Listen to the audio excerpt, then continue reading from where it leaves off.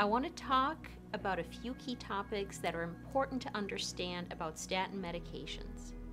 The first is really the mechanism of how cholesterol is metabolized in the body.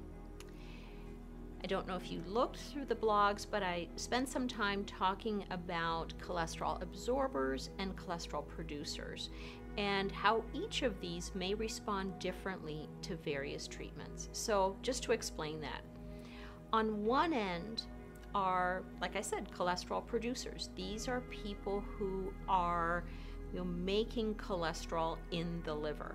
And it sort of doesn't matter what they eat, how much they exercise, how thin they are. Their LDL is their LDL. It's almost genetically scripted. They just make cholesterol. On the other side are cholesterol absorbers. They are very sensitive to nutrition. We all have a cholesterol circulation inside our body. Every single time we eat, the liver and gallbladder make a bunch of bile that goes into the digestive tract, and bile is very cholesterol rich. It's one of the things we use cholesterol to make. We can either make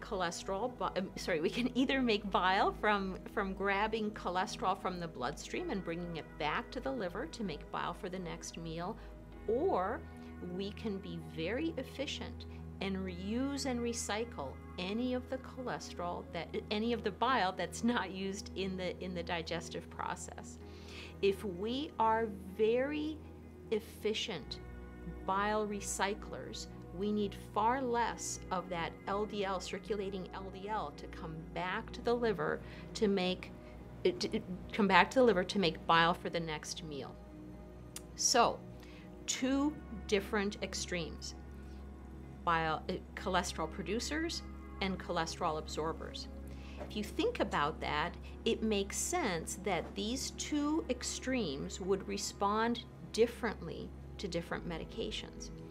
Statins work by affecting cholesterol production, so they work on this end of the spectrum. Food can work on this end of the spectrum, on the absorption end. If you are primarily a cholesterol producer, you will respond well to statin medications. Small doses of statins could result in very significant LDL reductions in you. On the other hand, if you are primarily a cholesterol reabsorber and you're not using any of that LDL to make cholesterol to use that cholesterol to make bile for the next meal, you're not going to be as sensitive to statins because you're much more dependent on this other mechanism. So you're going to need higher doses of statins to get to goal. Opposite is true too. If you're primarily an absorber, you will respond very well to a dietary intervention such as step 1 foods. On the other hand, you will have much less effect on statin production, right? It's kind of scripted. So, those are the two extremes. Most people fall somewhere in between, and where you fall on the spectrum is really hard to know ahead of time until you try some intervention to affect cholesterol. So statins work really well for producers, food work really well for absorbers. Most people are somewhere in between.